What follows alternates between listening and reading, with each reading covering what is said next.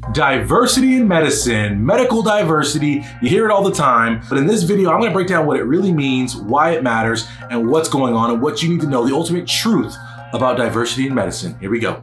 But stop making excuses, stop whining, stop, right? Get at it. No excuses, just dominate. What up, guys? I'm Dr. Pinesett, the study doc. As always, I'm here to help you guys be better students, be better pre-meds, and just in general to make this world a better place, right? Shouldn't we be educated, informed, and empowered? Yes. So today we're talking about diversity in medicine. It's a big hot button issue. Every single year, we make a big fuss about we need more diversity, we need more Black doctors, we need more Latino doctors, we need more doctors of color, we need more doctors from disadvantaged backgrounds, we need more medical diversity. We say it. And why do we say it so much? Because we know that diversity in medicine helps patients. It helps our healthcare system run better. It is better for everyone involved. However, despite us recognizing the importance of it, and despite us saying we want diversity, the reality is we've made very little headway in terms of increasing diversity and increasing opportunities for disadvantaged students. And I think the biggest problem is that we are so focused on creating awareness of an issue that everyone is aware of, right? Everyone understands that there's a lack of diversity in medicine. Some people think it's not important, some people don't value it, other people do value it, but us thinking one way or the other way about it is not gonna change anything. What has to happen is that we have to create opportunities for these diverse students to overcome the problems that come with being a diverse student. We can't sit here and act like we don't see color, like there aren't different student experiences. As a student of color myself, I can tell you my pre-med experience, going through higher education, going through medical school was rife with moments of discrimination, was rife with moments of difficulty that were triggered by the color of my skin. I'm not saying this to have a pity party. I'm not saying this to say whatever. I'm saying to understand that there is a differential experience for students of color. And if we don't do a better job of addressing that differential experience and making that experience a positive one, we will never see diversity increase in medicine. And I think that some of the things we've done to do this by creating, communities and having people be seen online, that's all great. But the biggest issue that we face, right, we talk about imposter syndrome. That imposter syndrome among students of color is powerful, it's profound, and it's a real thing. But the only way to fix imposter syndrome is not by showing other people of color who have been successful, it's by showing that student they can be successful. And we have to do that, right? To do that, we have to show them how to go from where they are actually inadequate, where they are actually an imposter, where they aren't able to perform at the highest of levels of education. How do they go from there to being able to perform? So my argument, right, if we are going to change diversity in medicine, if we are actually going to make an impact, is that we have to stop just showing these students, successful people of color, we have to show them the exact steps that these people have taken to be successful. In my case, I was told to change my major from biology into African American studies, and then I wouldn't graduate college, and then I wouldn't get into medical school. And when I heard that, and if I tell you guys that, you're like, oh man, that's crazy. And then if I followed up by saying, oh, I got into Stanford Medical School, and I graduated top 5% of my Stanford Medical class, you'd be like, oh my gosh, that's amazing. I can do it too. And you feel good for a minute. But if we're being honest, what do you really say to yourself after that initial high wears off of hearing someone who's like you and then was successful? You say, oh, well, they must have got lucky. Something must have happened. Well, that doesn't apply to me. How we bridge that gap is that I break down how I did it.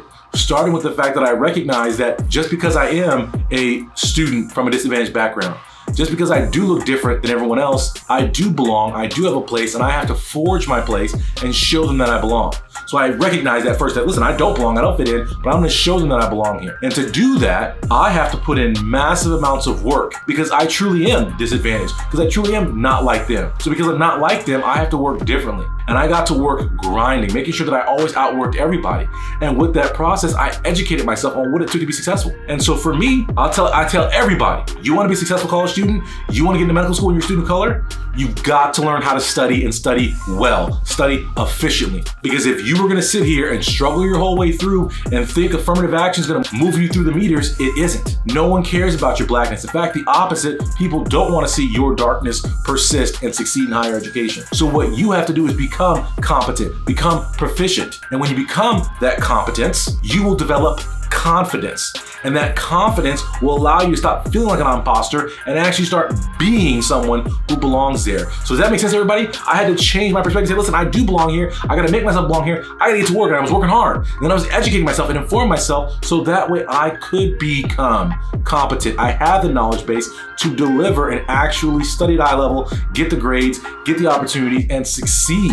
And so as we talk about medical diversity, guys, we've got to stop talking about it from a show me perspective, like a tell me perspective. We got to talk about a show me. Show me how you did it, not just show me where you're at. Because all this posing, all this stuff of showing people in white coats, it does nothing to move the meter because people don't know how to get to that white coat. Do you guys understand what I'm saying right now? It's very important, and people are gonna see this video, they're gonna be a little confused by it. I want to be perfectly clear. I think it's great that people want to be seen and that we are showing students that even no matter where they come from, what they look like, they can be successful. But the year is 2020, guys. How do you not realize that a black person can be anything they want in America? Obama was president, right? If he can be president, you can become a doctor. So we recognize this. We see it everywhere. There's plenty of people out here posing in white coats. But the real step to make a real difference is to actually empower and educate these students on what it took to go from where you started to the white coat.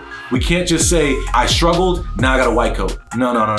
How did you turn it around? How did you improve your grades? How did you get opportunities? How did you succeed in research? How did you do well in the MCAT? We've got to lay down the roadmap, guys. Build these bricks to get these students to medical school. That's what I'm saying. And so I just want everybody to understand, if you're serious about diversity, stop shouting it. Stop putting up posters. Stop posting memes. Instead, educate yourself, change their perception of students of color, become competent, succeed, and then don't just say, hey, look at me. Actually grab people and show them what you did to be successful. That's gonna uplift students of color. That's what we gotta do. That makes sense, everybody? All right, that's all I got for today. I'm Dr. Hunter Pinesett. Like I said, I'm here to uplift students, to empower students, to educate students. If you are ready to step up your game, to get more informed, to get more educated, I want you guys to get to my website, studenttransformation.com, get into a course, get into a coaching program, and level up. If this is your first time here joining me, whether you're on the YouTube channel or the podcast, take the time to subscribe. If you're on YouTube, take the time to subscribe and turn on live notifications so you know when I go live, when there's a new video. I thank you guys so much for joining me. I will see you next time. How do we always end these videos? No excuses, just dominate. See you guys next time. Today is the day, guys. No more excuses, no more complaining. You're going to take your future in your own hands. You're going to dominate. You're going to be successful. Get to my website, studenttransformation.com. I challenge you. What are you going to do today to make your life better?